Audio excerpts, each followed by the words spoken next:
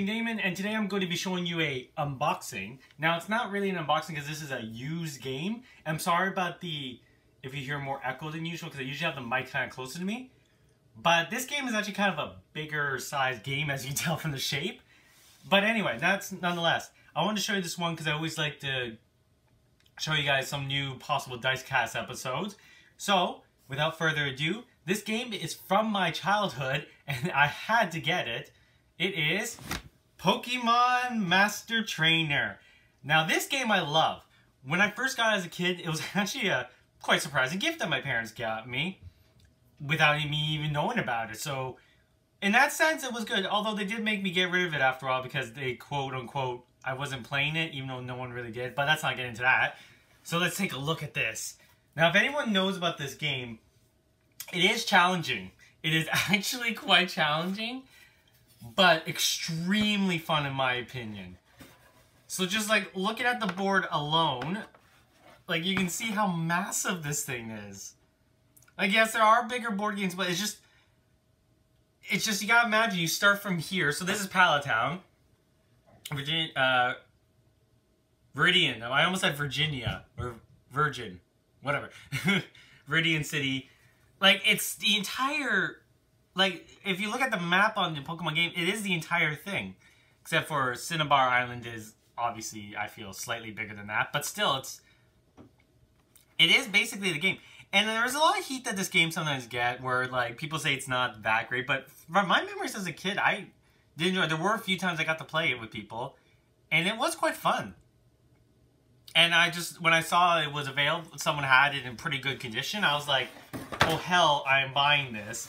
Yes, how fast can I? So let's take a look at now some of the pieces, because that board alone is great. I'm going to try and remember as much as I can. So I already organized the board a little because it was really good. The person who sent it to me did keep it good, but she kept all the stuff in bags, so I just kind of put it in my own way. So as you can see here, because this game is fairly known, so I don't need to really hide it. I hope you can see it from that distance, but you have the different kind of basic gym leaders. So I'm going to try and match this up. So when you get to Indigo Plateau, which is the center bit, there's a chance you're going to face one of these trainers, or one of these people. So it's all the people that you would expect. So, Lorelli? I can't remember their names. I know Gary, that one's easy. Lance, Bruno, and Agatha.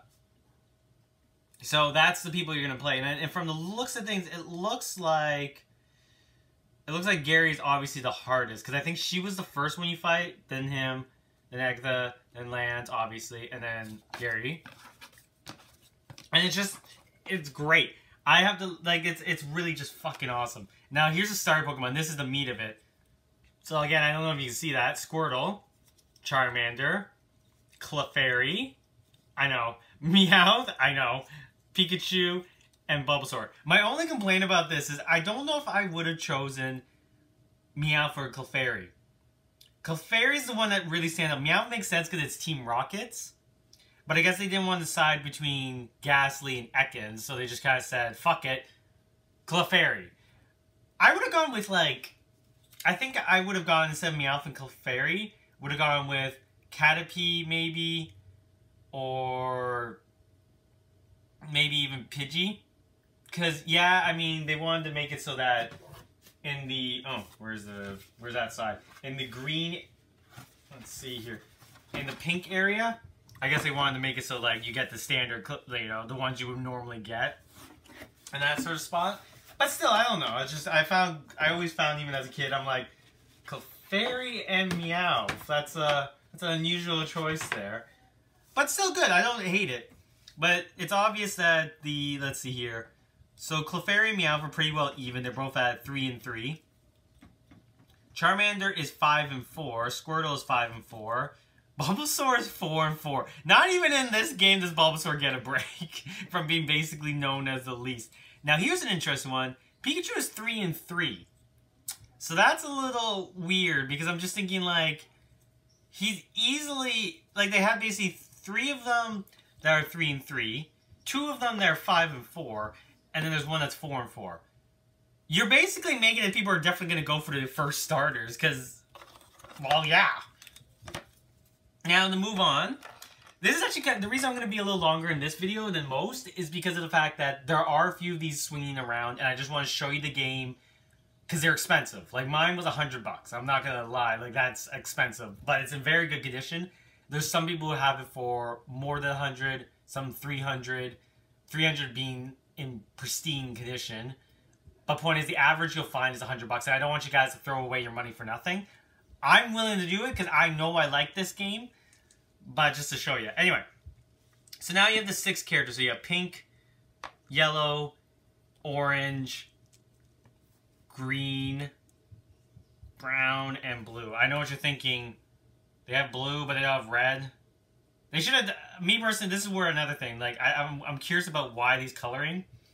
I don't know why not red, but orange, I guess. But anyway, point is and you'll notice that they're all Ash Ketchum. Now, I get the reasoning behind that is because you are playing Ash. You're playing to see how if you could do any better than him on his adventure sort of thing, you know?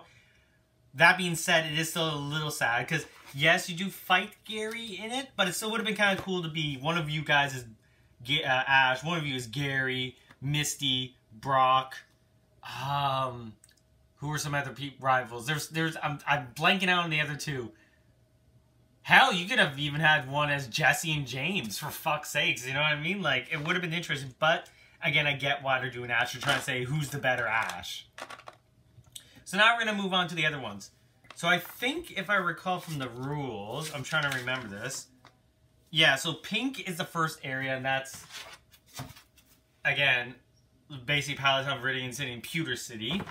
So that one has, I think it has the second most Pokemon you can get. So like Vulpix, Shelter, Weedle, Caterpie, kind of what you expect from those 3 areas. And I think there was there one that's kind of, no, that's fair. Actually, which area? Yeah, Celadon City should have more water Pokemon, I think. Like, for example, it just seems a little weird. There's a lot of, like, Abra, if I remember, and Sandshrew are more in that area, like in the green area. Celadon City and Cerulean City and Saffron City. I'm saying cities a lot. But still, it's pretty accurate to the game, I'd say, from what you can actually get them. I could be wrong about where they're from. Now, the green has the most of all the Pokemon. So you got about 41 green. So you have stuff like Tentacruel, Growlithe. So some of the second evolutions of Pokemon, some first. So Wigglytuff, Metapod, Magneton, Sandslash, Pidgeotto. So again, they don't stick exactly. I can kind of see why, because it's supposed to be like pink is supposed to be the starter guys, and then green is supposed to be their next evolution. So it does make sense in that aspect. Now then, it's the blue area, which is Vermilion City, Fuchsia. Oh no, Fuchsia City I think is blue and red. Anyway, mostly we can see here it's. I gotta keep getting the board so you guys get an idea. So blue is mostly covering this area from. Looks like it starts from Saffron City south and Lavender Town south, going through Vermilion City to Fuchsia City. So it has about 38 blues. So again, it's Wartortle, Ivysaur, Primeape, Nidoking. Again, there's some third and second evolutions mostly in this one. And then there's some rarer ones like Dratini, then there's Jolteon, and stuff like that. Hitmonlee, Hitmonchan, I think are in this one. So, last but not least is the red. So that's a bit of Celadon City west, a bit of Fusion City south, and then, of course, Cinnabar Island. So basically, if each now, oh yeah, I should probably show up that first before I forget. So that's, and then for the red part is only 26. So that's like Dugong, Omastar, Gengar, Kabutops, Machamp, Exeggutor, Charizard. May I say one thing? Exeggutor becoming basically a dragon Pokemon. When I first heard about that in a newer Pokemon, I was like, what the fuck? So that was a little throw off for me. Anyway, back to this. Now, if you notice, there's this little place, which is the Unknown Dungeon Pokemon. So you can probably guess who those are. Those are like Mewtwo, Articuno, Moltres, and Zapdos. Now, for the 3 birds, they keep them relatively the same strength, 8 and 9, 8 and 9, 8 and 9. Now, you're wondering what I mean by the 8. and 9. So 8, the upper number is their health. The lower is, I think if I remember, it's either how much that's how much damage they can do, but they have to get a certain dice number to get that, to hit. I believe that's how it is. Like, it's like they gotta get a 6 to hit that. Now, oh, actually it says right here, so attack strength and everything, and then dice roll needed to catch them. Oh no, that's the dice roll needed to catch them. So the 6 is how, that's right, it's how much you need to catch them. So you have to get a 6 to catch these guys. So they'll probably fuck your shit up before you get a chance to catch them, but it's still fucking fun. Now to move on to the cards, there are item cards. So there's stuff like Great Ball, Master Ball, and it says how much you have to get, like so for Ultra Ball, it's add a 1 or 2 to your roll, and stuff like that. Now I got the bilingual one, so I got like this was probably the Canadian release board, which makes sense because I bought it from someone who is from Canada. Now moving to the event cards. So these are like Pokemon Center. Revive any one of your Pokemon knocked out. Trade Pokemon. So you can trade a Pokemon with another player's starter Pokemon cannot be traded. So that's good. So if you so you roll basically to decide who goes first. Kind of think of it like in the actual game where, well, in that case, Professor Oak lets you go first, and then the other guy tries to choose after that. Now, I can't remember if elements still a factor. I imagine they do, which may be why Pikachu has a lower attack, but I don't know. But the elements, I believe, still do apply to the game. And then there's cards that can boost your attack, so it's not too bad. It does, again, it does kind of seem odd that Pikachu, who's right there, is getting one of the shittier strengths, but they probably did it to even out the game more than anything else. Now, to move on to, from what you can see from the cities, there's different things. So, Pewter Cities were starter Pokemon, there's nothing really special about it. Vermilion City has, like, draw 2 items. Draw 2 items. I think it says it in French, too. Yeah, that's what it is. Draw 2. I'm trying to read. Cerulean City, revive 1 Pokemon or dice roll 1 to 6 to revive your Pokemon. So you can either just say straight up, oh, I only have 1, so I don't want to do a dice roll. Or you can do 1 to 6, which I imagine decides how many of your guys roll. Why you wouldn't do that, because I feel like at this point, you would probably have your guys pretty messed up. So most of them are draw 2 cards. A couple of them were like Vermilion City are the same thing to revive.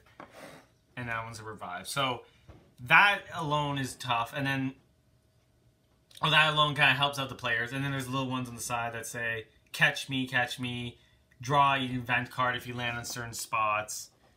So it is a very well-designed board, I would say overall. A lot of people do find it is difficult to win, which, if memory serves again, yeah, it kind of is. Because it's not like in the game where you can just kind of revive all your guys at one of the Pokestops. Am I saying that? Whatever. Anyway, to see Nurse Joy. You can't exactly revive all your guys. It's not that easy, so that's what makes it a little more challenging.